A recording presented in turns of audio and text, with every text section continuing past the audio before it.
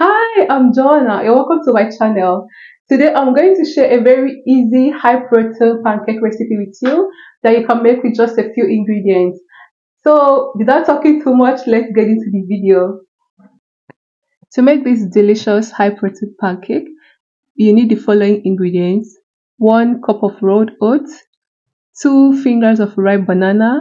I used half a cup of cottage cheese, and then you also need your blender, of course, to blend the ingredients.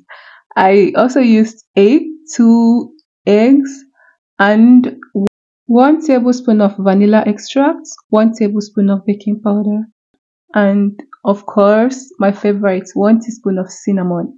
And you can see I also added almond, almond milk actually, just about a quarter cup of almond milk, and then blend the ingredients together and begin frying your pancakes.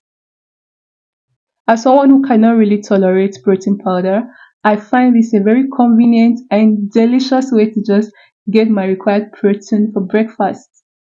If you like this video, please subscribe to the channel because I'll be sharing more delicious recipes to help you meet your health and fitness goals.